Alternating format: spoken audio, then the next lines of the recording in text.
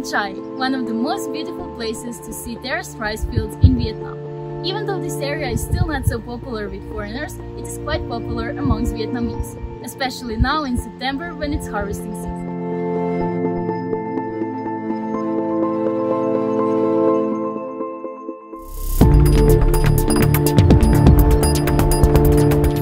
Interesting observing the local life here, because you can see people doing all kinds of jobs on the road, in the rice fields, everywhere. Also, we've seen so many different animals at one place here, roaming on the streets. We saw cows, ducks, chickens, pigs, buffaloes, everything in the same place. We haven't seen that anywhere in Vietnam yet. And we also saw them being prepared in front of the restaurants where we ate. Mu Cang Chai doesn't offer many activities like some other places, but these beautiful man-made rice terraces that people have built over the years are more than enough. Also, this is an area where you can still see the authentic local life of Black Hmongs and Thai ethnic minorities.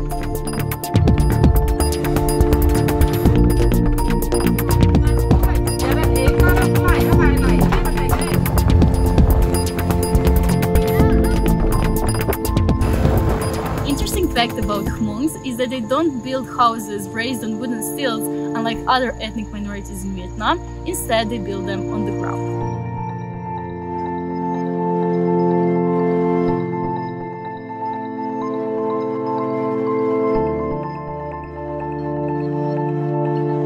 This area has so many amazing villages and rice fields to explore. So my best tip is rent a scooter and go for a drive.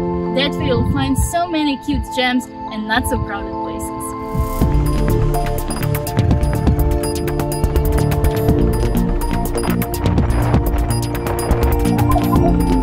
I highly recommend taking the road to Jecunya village, located on the highest mountain with rice terraces. The views here are incredible.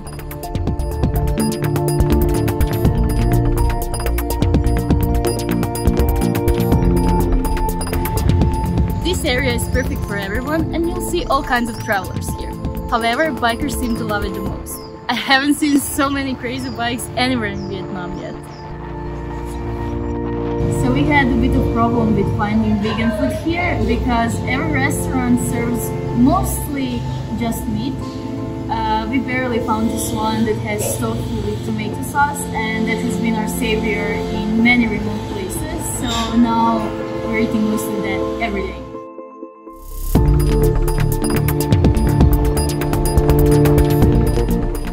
Right now we are on the way to one of the 4 most beautiful passes in the north of Vietnam.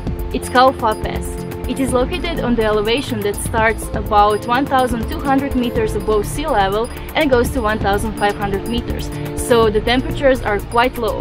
And we felt that, so I have a shirt, a fleece jacket and a hoodie on, so I should be fine. Cao Pha Pass is 30 kilometers long and offers amazing views of the mountains and a valley with endless rice fields. It's a must while in Mu Cang Chai.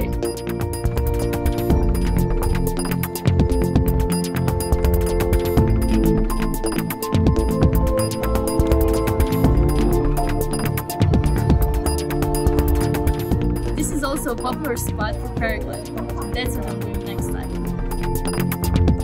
And we're done! One tip, as soon as the sun is a bit higher, you'll be hot. However, during the drive, it can still be a bit fresh.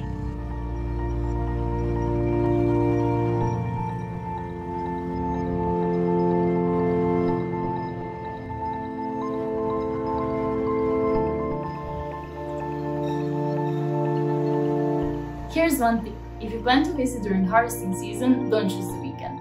Tourism here is still under development, so there are not many accommodations to choose from. And Vietnamese will flock to this area during the weekends, so you might stay without accommodation and the area will be pretty crowded. I was so surprised when I saw how many people were here.